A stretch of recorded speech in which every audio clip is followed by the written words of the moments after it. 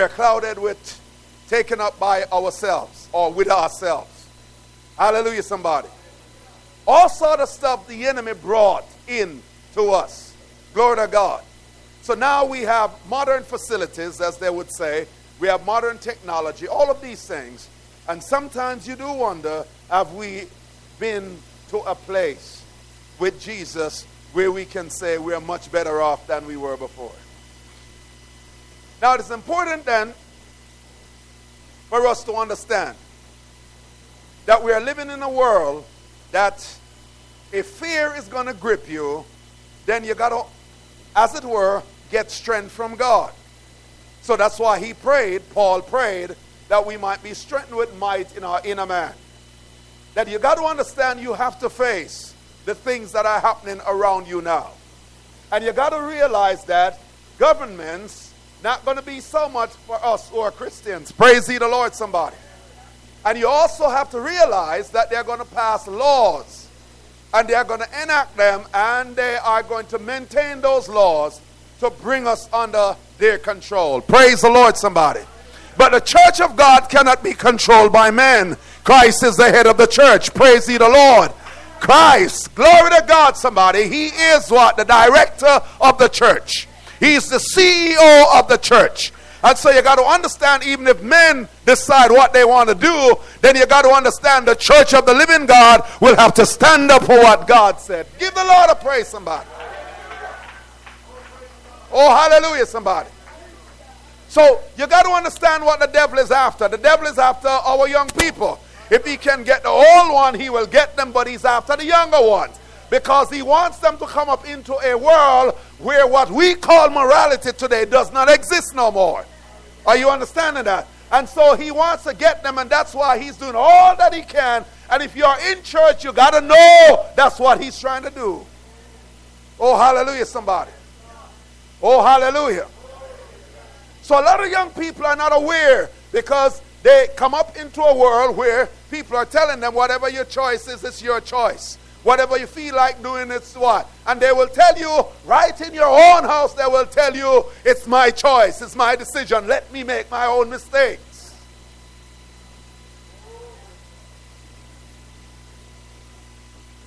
So you got to understand what is really what? Happening around you. And so when you pray for the ability to perceive certain things, well, you can avert certain crisis before it even what? Comes to you. Praise ye the Lord, somebody. So the Bible speaks of we have to what? Imitate God in this world. And so when you understand what God requires of us, somebody got to stand up and speak, just like Sister Nibs was saying. Praise ye the Lord, somebody. They will try to shut you down. They will call you names. And when they can't get anything done, they will try to discredit you. But you still got to stand up and say what Jesus said. So I was talking to a lady yesterday, and she was talking to me about certain things. And she said, that's why you got to turn a blind eye, and so on and so forth. And I said to her, you're a Christian. If you see wrongs going down, you can't turn no blind eye to it. You got to what? Say what you need to say, and whatever happens thereafter. Praise ye the Lord. Because you got to understand that when you see wrong and you decide not to say anything and you are right there, then God hold you responsible for it too.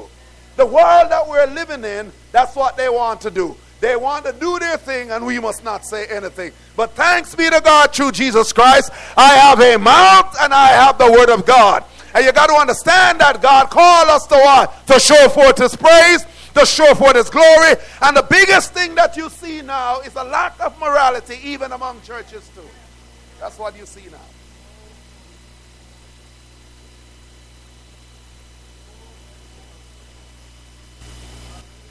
So Paul, talking to Titus, sent him down to Crete. The people of Crete were liars, and he called them slow-bellied liars. They were contentious. Praise ye the Lord, somebody. And he sent him down there, and you got to understand, as Paul said, it's the same thing happening around today. People are not enduring sound doctrine anymore. Praise ye the Lord. They have all kind of fables, and they have all kind of stuff they invent, and they do all sort of stuff, but you got to understand, you got to endure sound doctrine. Hallelujah, somebody.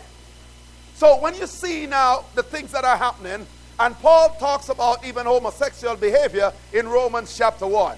God is already saying from then until now, it would have become a worldwide phenomenon. And it is here with us right now. Praise be the Lord. It used to be among citizens, and members of government would never dare open their mouth to say, I am a homosexual. But now you elect them to what? The Senate, like in the United States or in Britain or wherever. And when they are through, they're standing up now and telling you, I am a what? A gay person. See, no more what? Shame. You understand what I'm saying? Then you got to understand the vile nature that Satan is what? Imparting to people now. They have no more shame. Get it? And they are walking in the streets. And when Ireland get the referendum, you see men in the street kissing men. Oh, hallelujah, somebody. Then you got to understand, when our little children see that, who can't think for themselves, they're going to think it is okay. And that's exactly what the devil wants them to think.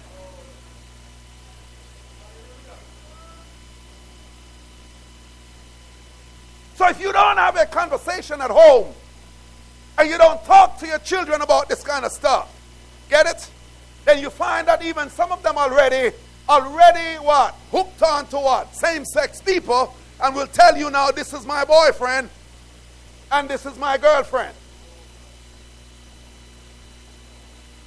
And it's happening right here too.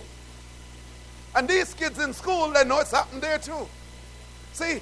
And you got to understand, you as a young Christian, and the rest of you as young Christians, you got to stand up and understand and say to them, it's an abomination to God. Praise ye the Lord, somebody. You can't be silent about stuff like that, because you got to see what God is trying to what? Tell you.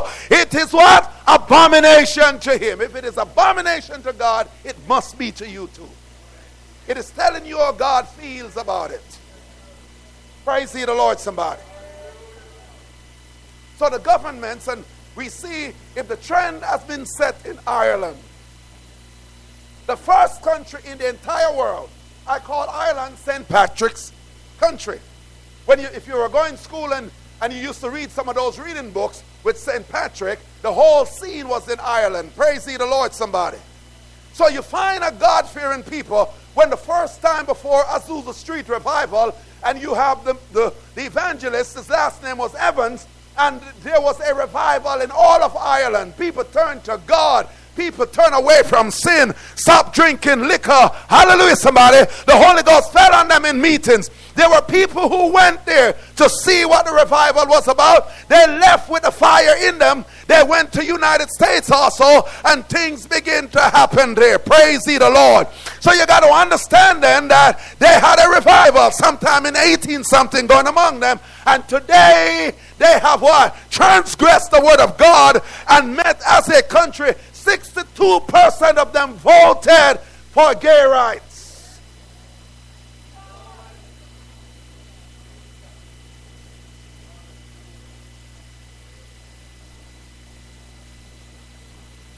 So the priests and the bishops, they're also of the same persuasion. Are you understand what I'm saying? So if you have them in a pulpit preaching, our children are destined to do what? The same thing too. They don't have a chance even to survive no more, because the priest is doing it, and the priest is standing up and telling you that this is what he is.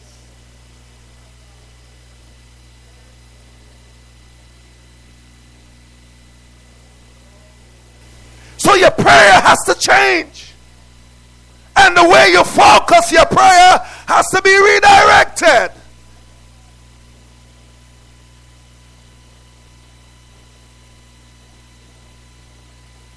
So if they have a referendum, so to speak, the country has gone that way now. People were cheering. See? And the bad thing about it, like Sister Nib said now, is that church people join them too. The United Methodist Church, and even if we're on the internet, I can call it, because all over in the news anyway. They are planning to have what you call an inclusion. To include gay members in their churches now. As the expression would go, John Wesley will turn in his grave.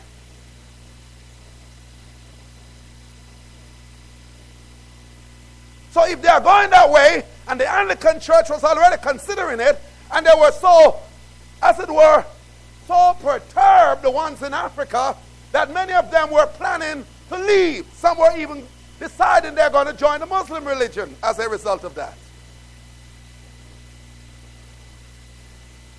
So the Archbishop of Canterbury is still having it under consideration. Not rejecting it, but have it under consideration.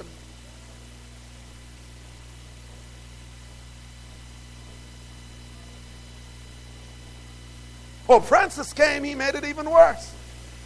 He opened the Catholic Church now to bring them in.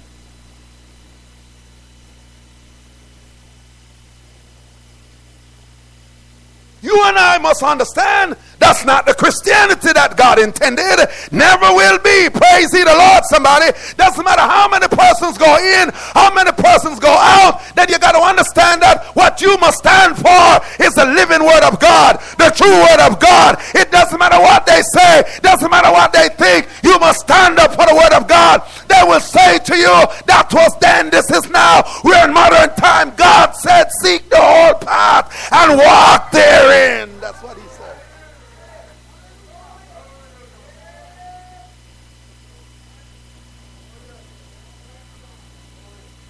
So I'm an old-time Christian. Praise the Lord, somebody. When you look in verse 1 of Titus, he said, but speak thou these things. Hello, speak thou what? This thing. Which becometh what? Sound doctrine. So even our children in school, we have to teach them what they must stand up for and what they must not fall for. Praise ye the Lord, somebody. And you got to tell them, and you got to what? Teach it to them, because they're going into a culture that sooner or later they are embracing it. This country is currently under what? The European Union. And you got to understand, when they pass their laws for these kind of stuff, it will be enforced right in this place too.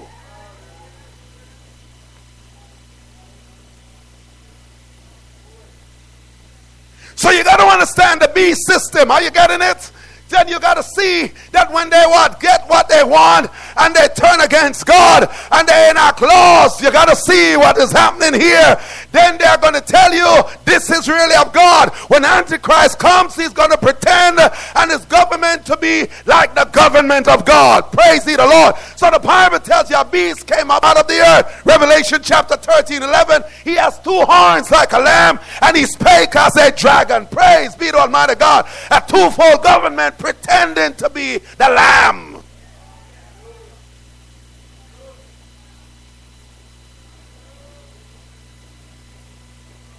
So that's why he tells you, Jesus tells you, by their fruits you will what? Know them.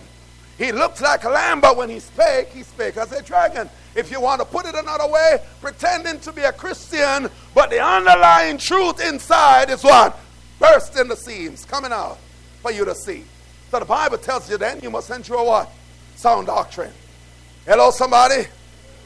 Yeah, it's sound doctrine. Now, he tells us this. And what I'm talking about here, he said in verse 7, in all things you must show yourself a pattern of what? Good works. In doctrine or teachings, showing what?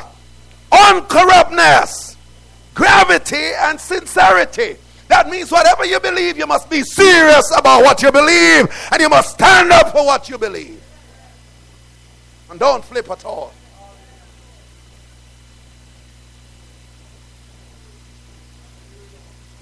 Glory to God.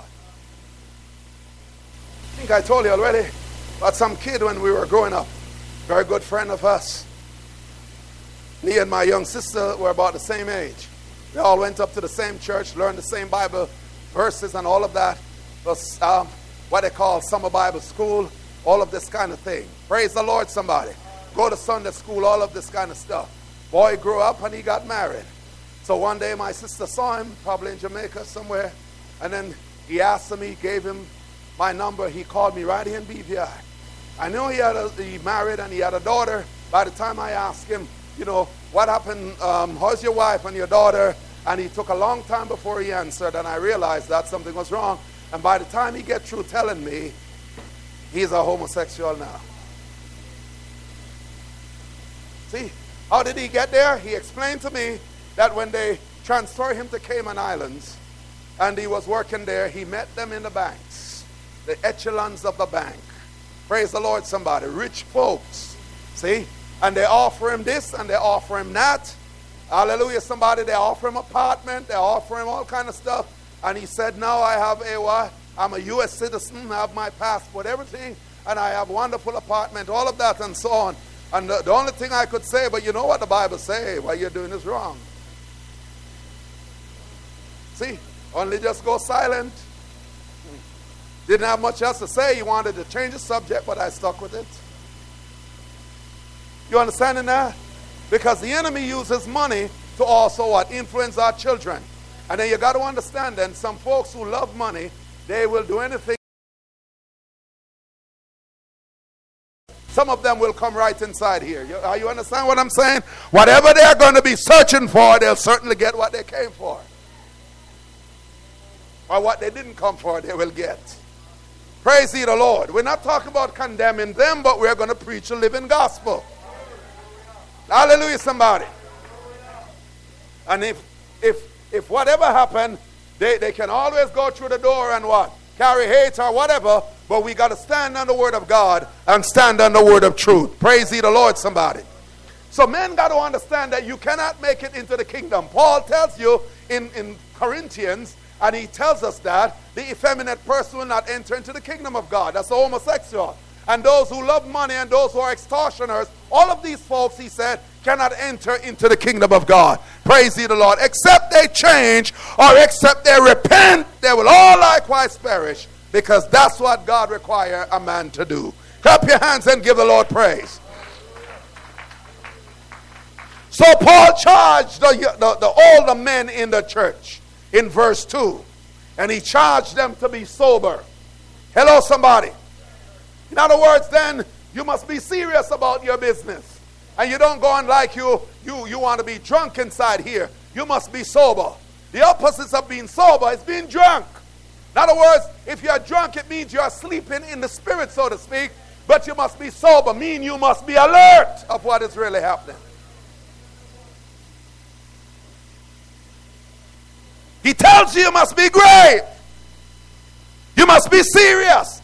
And be sincere about what? Your call. Whatever God has in your life, but you must be serious about your walk with God.